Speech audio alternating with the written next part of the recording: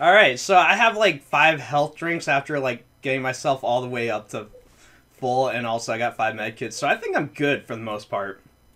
That's the fortunate thing about these games, you know, you got a lot of health stuff. Anyways, a lot of these doors are pretty much broken. You won't be able to go inside, but this one in particular, you look at the blood, right? You look at that, and you actually get a memo. And it's very important, you see, 2421, 2421. Ton, ton, ton, the numbers. Better not forget them. So I'll write them down here. The other one, my secret name. It's very cryptic. The other one, my secret name. Yeah, so you want to know what we have to do with that? Sure. We have to go back to the 3rd floor, right? Actually, we're already on the 3rd floor, if I'm not mistaken. Where am I? Yeah, we took care of those last time. Okay. So what we have to do is we have to go back to S14 because it had that locked box, you know, and I said we couldn't figure out that one combination. Oh, right. B. And my dog is vehemently opposed to going there. Yeah. Just so you know.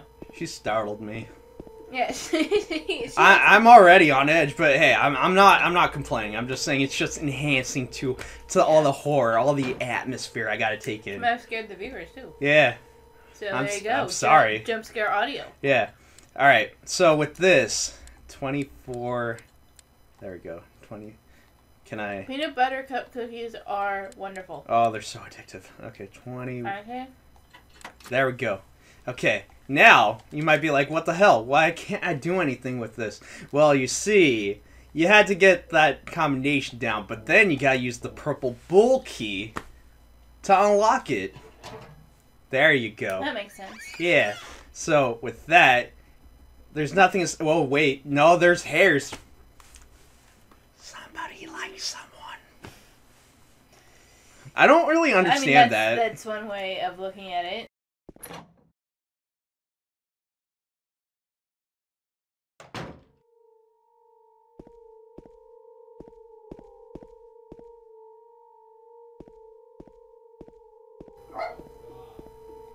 I'm not insane. They just seem like it. Oh, that's fine. Let's see. If I'm not mistaken, my dog will stop barking sooner if you bark back at her. So we can go in this door. We could do that all along when we got to the 3rd floor in this specific thing. But you can't do anything in here, you see. Because you'll look here and it'll be like, there's something stuck in the drainage pipe. The hole's too small. I can't reach my... That looks like an ear. It does. Also, why is there some sort of green fluid headed towards there? Because ghosts. It looks like Nickelodeon Gak. Oh, to me it looks like ectoplasm from Danny Phantom. Oh, yeah. I miss that show. Oh, Anyways, so for the first time, we have to combine items. And it's sort of wonky because you can, like, hit the combine, but really you gotta use the use command in order to use your combined items. It won't automatically do that for you. It's not like Resident Evil in that sense, I guess. And that's what threw me off the first time doing this, just because it was like, I combined them, why isn't it actually, like, combining? No, you gotta use them in order to actually use them combined. What is he using to pull that up, by the way? He fished. He's using the hair to fish it out. That's what I thought. Yeah. The hair is not that strong. The few strands that he would have gotten would have snapped. Maybe he was just very delicate with it. Bullshit video game logic. That's what that is. Well, I mean, yeah. Because guess what? If you were actually in this situation, you'd be fucked. Because that shit would break. I don't know. I mean, I used to have long hair. Trust me, I know. He had, what, like 3 strands? Oh, I had long hair, too. By the way, we have to go to floor 1. That's what we're doing right here. We have to go to floor 1. Now, I gave you a specific piece of information to tell me at this point. Right. Yeah. And I remember it, so you don't need to remind me. Yay. So I got confused as to whether it was C2 or C3. No, it's C3. Okay, so here's the thing. You see how we're like here? As far as I know, everything is locked. In fact, I'm just going to test it right here. Yeah, I can't go out that way. For the most part, you will get notifications like that. They're just like, hey, whatever you do, not going to happen. I think you can actually do that, though, so that works. You can go back to floor 1. So since we're playing through this game, and I think this might actually reflect some of what we're doing tell me, do you think that life has inherent meaning? Do you think we create meaning? Or do you think there is no meaning? I think it's a mixture of both. We create it and there is no meaning. In the sense that, like, life can be whatever you want it to be. You essentially make your own... You make your own choices, and they're very reflected in the choices that you make.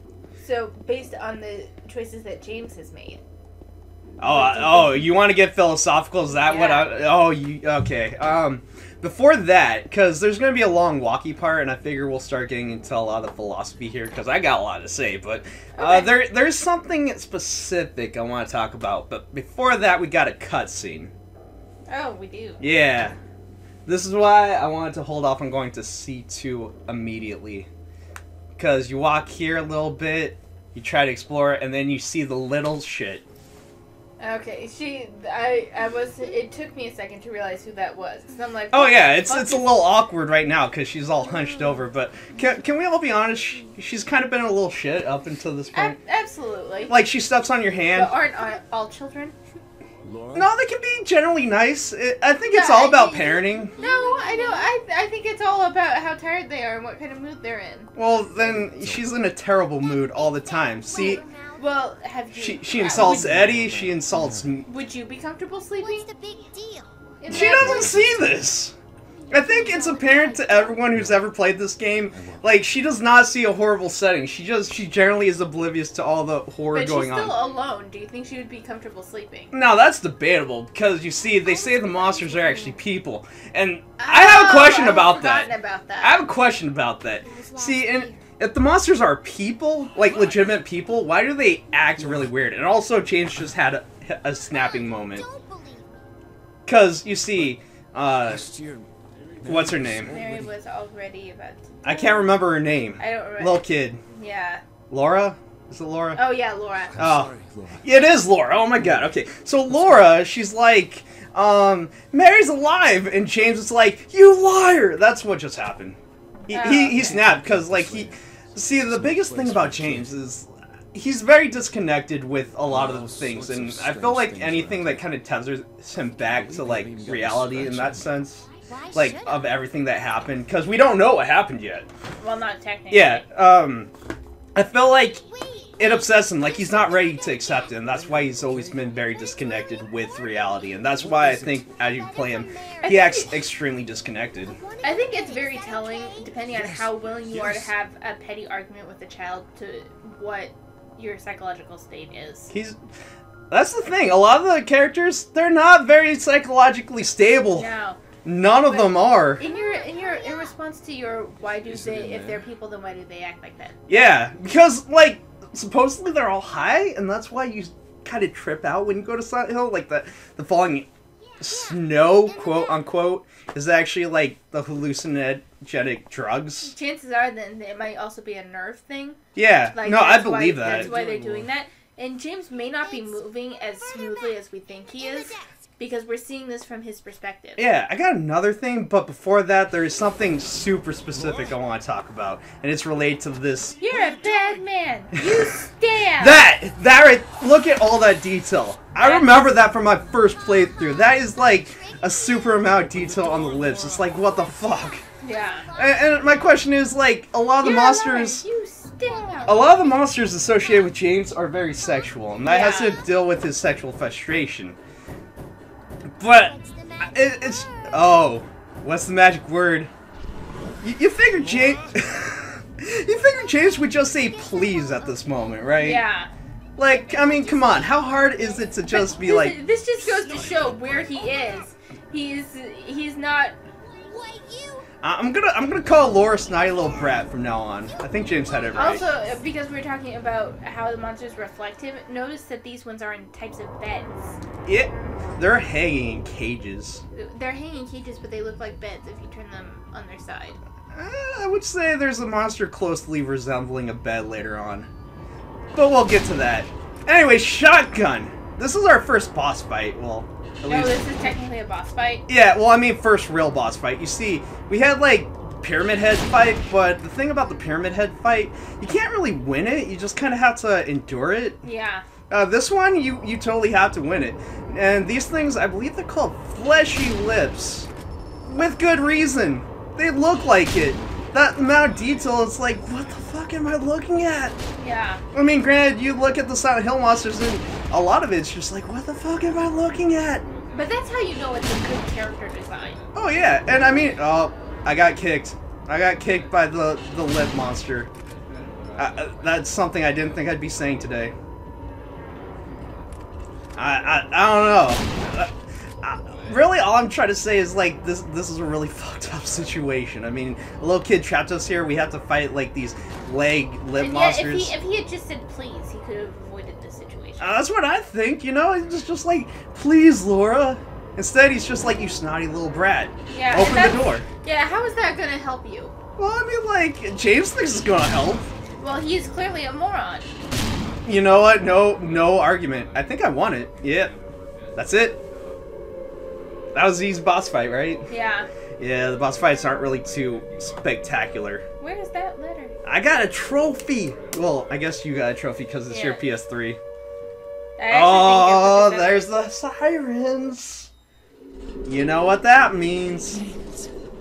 We're going into the bloody overworld. Otherworld. Overworld. Something world. We're in the nightmare realm. No, it's not Lakeview Hotel. That's later. We're in the hospital. We're in the Brookhaven. Overworld is Zelda. Sorry. Overworld. Or I think See, whenever I hear Otherworld, I associate with Final Fantasy X with the rocking tune. The one that everyone likes is Jazz boss theme. Shotgun shells and a save. This is pretty good. I gotta be honest. It's very interesting that red, which is normally associated with death in games, is associated with salvation in this one. I would think it's more like passion or like lust. But in games, when you get a game over, oh yeah. It goes red. Well, red is also a very danger-heavy color. Yeah. Or at least I think it is. But and when you say lust, but I'm saying that in the game of mechanics, the save, the salvation, the thing that allows you to return. That's a good point. Yeah. Is red. Yeah. Did I want to go this way? I think I did. Yeah, this is the right way. Okay. So, things are a little bit interesting. I'll go for a little bit longer because, you know, we're still pretty good on time. I'll investigate these things. We got nurses to have to deal with. God.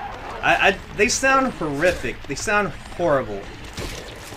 I'm not a fan of them. You cannot understand English anymore because you're so high. Like, again, I have a question. Like, so they move very sporadically. They kind of act very weird, and right. So it's like trying to rationalize these as humans. It's like, you can't, but it's like, how far do the drugs really affect the person? Because, I mean, like, you figure if there's a policeman, they'd have a gun, right? And so, you don't really encounter any enemies that use guns. It's like pipes or anything very physical. That could be a side effect of spooky the drugs sounds. as well. Sorry. No, that could be a side effect of the drugs as well. But here's something that goes against that theory. Then how do we see Eddie, and how do we see the girl whose father abused her? How do we see Laura? I would say in the same sense that James is still rational and speaks to people. But then why don't we see... Well, I mean, the other side to this is how long have these people been, and how long has Angela, Eddie, and James been in this town? That's a good point. That's a good question. I mean, because really they all... I want to say they all relatively came around the same time.